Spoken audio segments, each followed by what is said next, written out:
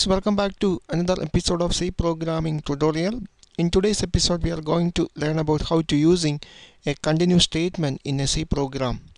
By using a continuous statement you can easily bypass to the beginning of a loop by skipping some statement or a set of statement on that particular loop. Here I put an example here. This while loop contains a continuous statement. So here is the condition of the while loop. This is statement 1, and a continuous statement is always associated with some if loop. So here an if loop is present. If the condition is found to be a true one, then the continuous statement will execute. That means whenever a continuous statement reached, the execution flow of the program is not going to the next statement in that loop. That means the execution flow just bypass to the beginning of the loop. That means the statement 2 is skipped from execution. That is the use of a continuous statement in C programming. So you can get more idea about how to use continuous statement from the following example. Here I am going to create an example that that demonstrate how to use a continuous statement in C program. So here I declare two variables I and j and start a for loop.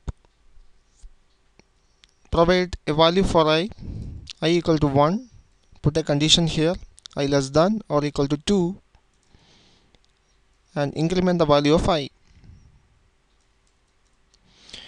Now I put an inner for loop. Here initialize the value of j from 1, again put the same condition, j less than or equal to 2, j plus plus. Okay, so here I check a condition if the value of I is same as value of j, then put the continuous statement.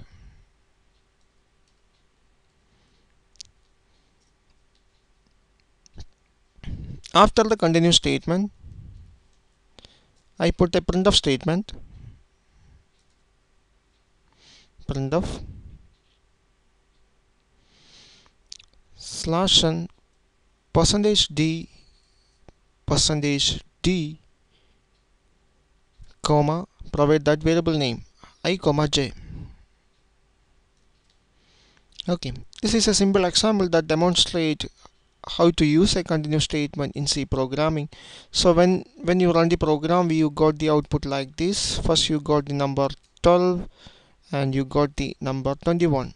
This must be this is the expected output from the program. So we can check it. Just compile it. Before I how to save it, I save the program, compile it, compilation success.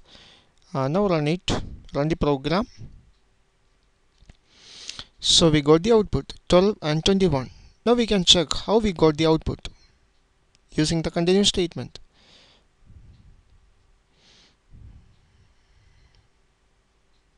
Okay, so here the value of I is first 1.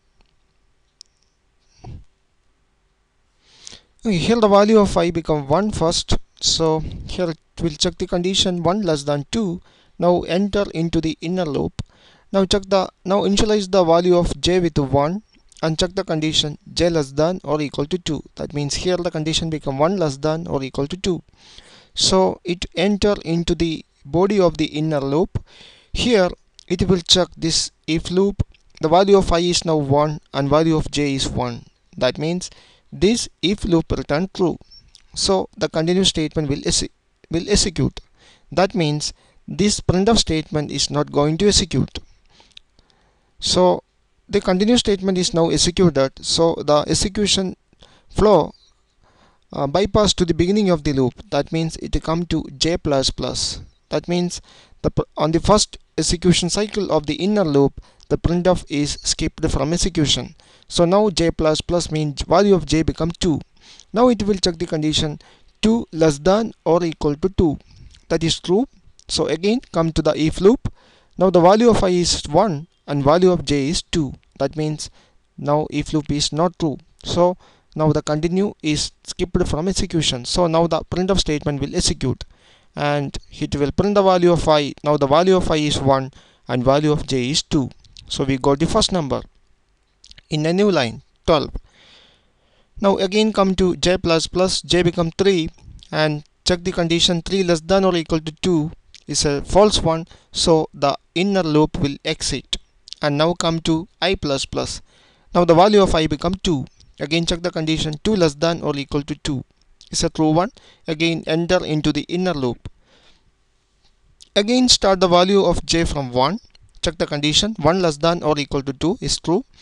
Now come to the if loop. The value of I become 2 now and value of j become 1 now. That means now if return false.